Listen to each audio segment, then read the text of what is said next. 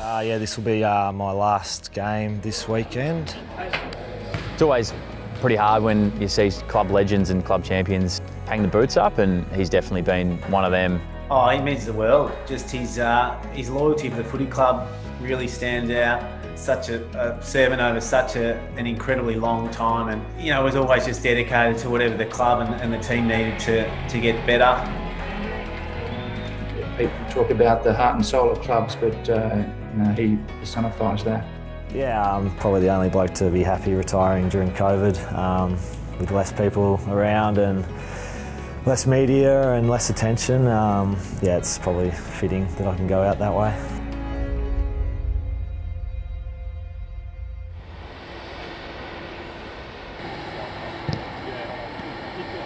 Very emotional leading up to it, but also very proud. And Cade's a bit of a creature of habit, so we never ever speak to him on game day. So we just sent our usual text and kept it normal so that it could be just the same for him. Yeah, there's lots of fantastic memories there. As parents, we're very proud of his achievements and so on. But we're also very proud of the person that he's become since he's been at Carlton. And he hasn't changed much. He's still very modest and unassuming and so on. And now, 18 years later, Kade plays his 342nd and final game for the famous Navy Blues. Tonight, we send off a champion of our game who epitomises work ethic, professionalism, courage and loyalty. And he wouldn't be comfortable tonight with all the attention that he's received. But just to go out and play as he has done for 18 years, but try and enjoy the moment and play as well as he possibly can. I just want him to go out and wear the jumper with pride like he always has done, and enjoy being out there one last time with his teammates and to have fun and to keep the little legs running. Nice touch that, isn't it? It's Cruz on the back and Simo on the front. They're going to farewell a champion.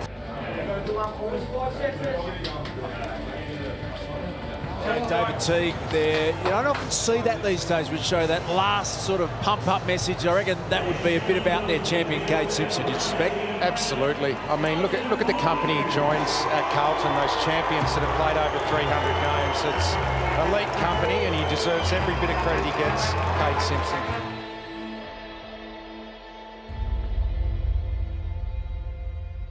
I rocked up at this footy club, and Shane I'll know even better, but I turned up probably a couple of years in, and Simsy was this thick, and we didn't know the size of him, and you looked at him and he wasn't an AFL footballer. You just had a look at him and you said, this guy, is he going to make it? He had good skills, but now he's in the top 20 of all time games played, third for our club, the top 20 in the history of the game. But you don't get to this stage of your career from getting lucky. It's from putting the time in, the work in. Off the back of that, there's a fair bit of talent there too, mate, and your courage, your heart, the way you put the club first has been super. I've known for a little while, so yeah, just breaking it to everyone obviously doesn't make it any easier, but yeah, now it's all out and just try and enjoy the week now. I could have never dreamt when I walked through the door straight out of high school that I would have been here half my life longer. So along with my family and my wife, they've probably shaped me. The club has shaped me into the person I am today. Sim, I'm sure I'm speaking on behalf of a lot of young boys here, or everyone that's come through the club, that when you walk in the doors, you just see from the word go, not only you're an amazing person, but the work rate and all that you have for this club really creates an unreal culture, which I believe we have at this footy club. I picked you apart watching you grow on as when I first come to the club. Probably never really said that to you, but I watched every detail you did, what you ate, your preparation. Chase you around, follow you around, watch everything you did. Been lucky enough to play a lot of footy with you now and enjoyed every moment with you.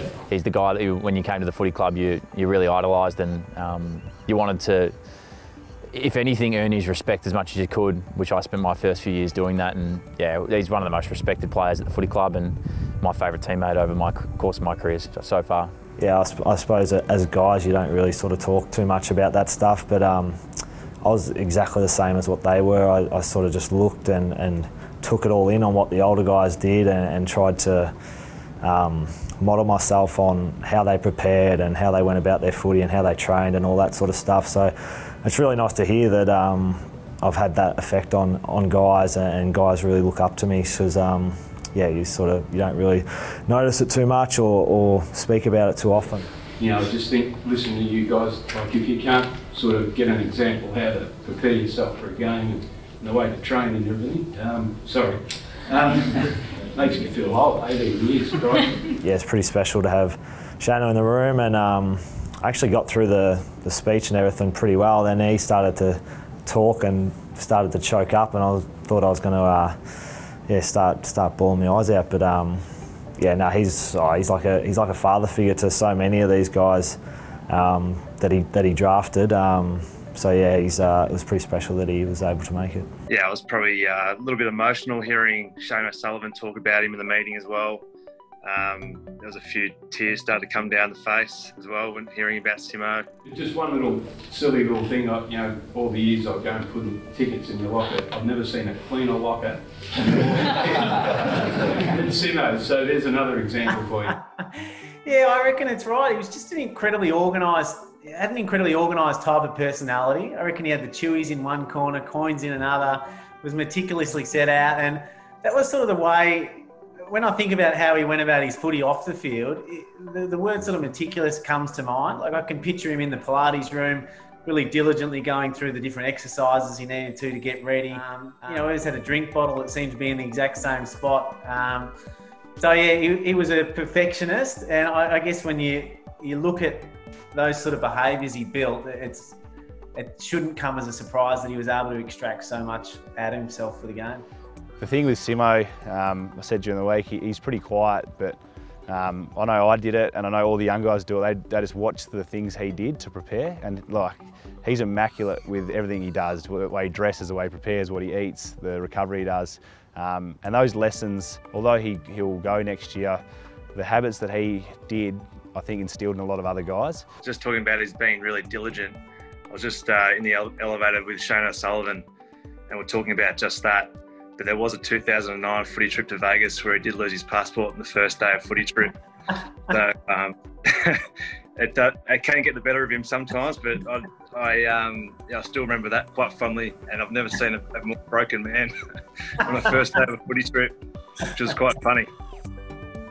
Oh, who would have thought I would have played 300 plus games? Yeah, first few years struggled to get out in the park, so yeah, to eventually play 300 plus is pretty special, and now that it's all over, I can sort of sit back and enjoy that. Not only has he played for such a long period of time, but the standard of which each game he plays is really high and doesn't waver. His consistency is phenomenal. I reckon you showed on the footy field, going back to the fly, any creativity with the ball. I just love playing with you. I think we've all taken so many lessons off tonight, the passion you play with, the intent you play with. You've shaped our group, but especially our back line, the way we go about it and the hardness we have with each other. And him sorely miss, mate, as a teammate. Been my favourite teammate over my journey, and I'm going to miss you for sure. The amount you've given this footy Carlton to me personally, a lot of young boys really appreciate it. So. Yeah, it was obviously pretty, I don't know, overwhelmed, I'd say the word, to hear guys like that, like Cripper and Doc being captains of the club, and then obviously Sammy Walsh, who's, there's probably no player like him, the way he's sort of stepped onto the scene. His work rate's already unbelievable, he's a competitor, he's a serious player, and I look forward to watching him over the next probably, he might take me down and play 300, and he might take Braddles down and play 380 the way he's going. But look, he's just a bloody credit, and to be an absolute Carlton legend, so can't wait to have a good chat with you on Sundays. Well done. He's a bucket of high-performing adjectives, really, isn't he? You think of resilience, courage, persistence, perseverance, relentless in his ability to keep improving. He's always shown the level of professionalism that you need, and he's been a leader of the footy club for so long. As I said, he doesn't say too much off the field, but the way he goes about it on the field is he gets a bit of white line fever, and it shows the guys that it doesn't matter what character you are or what walk of life you come from. When you step onto that footy field, there's a level of commitment and that you have to show to the jumper and show to your teammate. What I love most though, you pull it off the field, but come game day, you cross that white line, you're a competitor. He's the nicest guy off the field, and he's such a legend of a bloke, but he goes on that footy field and he's a competitor. He'll do anything to win for that jumper. He'll do anything for his mates. Every time you pull on the navy blue jumper, it's pretty special. Yeah, favourite memory of Simo, I reckon probably he dashed through the middle of the MCG against Essendon, took like 3 or 4 bounces. Handball wide to Simpson, now the opportunity, the Blues, can they take a break? 2 bounces and a third, runs to 50, drop punt on its way, oh don't tell me, he's kicked it as well! Carlton back in front! To put us a point in front was a big Simo moment, and he was pretty excited about kicking that goal. One act, it highlights his courage, and it was against Collingwood at the MCG on the half-back flank, and he was going back with the flight of the ball. And you just knew from 50 metres away that he was going to get smashed. And he kept running back with his eye on the ball. He did not waver. Worked him hard, and that's so Simpson. That's courageous. He's been absolutely poleaxed. It's great courage. But Simo, he obviously he went off for a little bit, but he came back on, I think, and that just epitomises Kade Simpson. I reckon not only his 250th, I reckon we've got a lot of fond memories in all of his milestone games. Certainly the boys do find another leg for him. His 250th probably was pretty special, the way in which we played, and you said the emotion on his face after the game. And I still look at that footage from time to time when the siren went and we all jumped on him, and the look on his face, that's just love watching that back. I think nearly everyone was almost having a tear as well out there with him. I don't know what was going on. It was like we won the flag, but that just shows you how much the boys love playing with him and how much he means to the group as well. What he's done for the footy club, continually just putting his body on the line, his professionalism. Just so often when the game was close, it was Simo who was committing to some sort of incredibly courageous act or just doing something that almost seemed impossible, and just consistently getting it done time and time again. As soon as I walked in the doors at Carlton, playing against him, he was seen as such a courageous and inspirational player to play against, someone that would never give up. What he does behind closed doors, the amount of work that he puts into his body and his preparation, I just would almost just sort of spy on him and watch the things that he did. And the bits that I've taken from Simo is just prepare as well as you can and leave no stone unturned. He was almost an old school player in many ways. I felt like he was born out of the 70s or 80s. It never really mattered how challenging the times got. He was never a whinger or a complainer. He was just a pro about going about his work and trying to make the club better. He's been such a special player for such a long time, and I'm going to certainly miss watching him run around out there. Unfortunately, through that time, Carlton hasn't had the success that we would have loved, and that is even more admirable from Kade to be able to keep playing at such a high level and not have that reward, because players need that reward of winning and having some success, and Kade hasn't had that luxury, so for him to keep on playing at that high level is just a reflection of his character. On the one hand, it was, feel for Simo that he played in such a challenging period for the club in many of those years he played, but in the other hand, that really exposed just the type of character he is and just how resilient he is, and the consistency and resilience he showed over his career has just been brilliant and exemplified the type of person that he is. His heart got him through, and that's what we all loved about him. Yeah, half my life, I don't know, it probably sounds stupid that it's gone quick, but just enjoy the ride. Probably the early days put too much pressure on myself, so enjoy the ride, take it as it comes. There's been many ups and plenty of downs along the way, but yeah, I've enjoyed all of it. Nice pick up from Williamson, gets it back to Kade Simpson playing his last game, the long sleever. You'd love a goal. Kade Simpson, can he deliver one? Game 342, and there's a magic moment for one of Carlton's all-time greats.